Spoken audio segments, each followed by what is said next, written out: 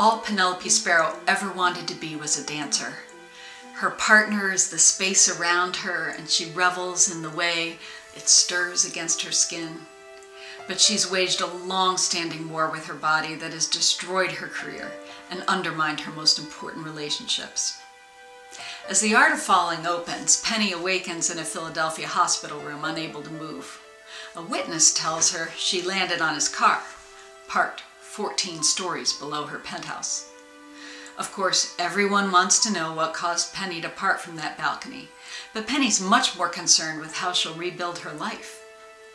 These are the two storylines: what happened to put Penny up on that ledge, and how she slowly remobilizes due to this extraordinary second chance.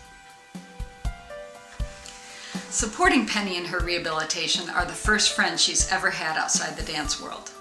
Marty Candlebaum is energized by the miracle of her survival. It was his car and his donuts that broke her fall. Hospital roommate Angela Reed, at 28, the same age as Penny, is at the end stages of cystic fibrosis. Her fighting spirit offers a surprising appreciation for the gift of her body. But to truly heal, Penny must reconcile with the people she thought she'd left behind, like her mother, whose issues with overeating have left them estranged. Like Dimitri de Laval, the director who loved her as a dancer and tried to love her as a woman. And the local dance critic, determined to make a public story of what happens when a dancer privately turns on her own body.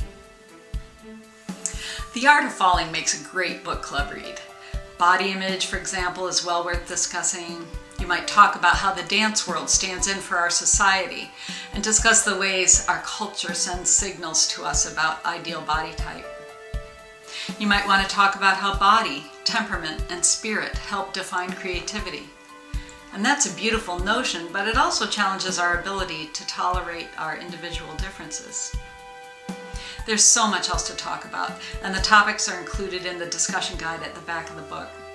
I invite book clubs to contact me through my website, KathrynCraft.com, and let me know the date you plan to discuss it. If I can, whether in person or via Skype, I'd love to join in on your conversation.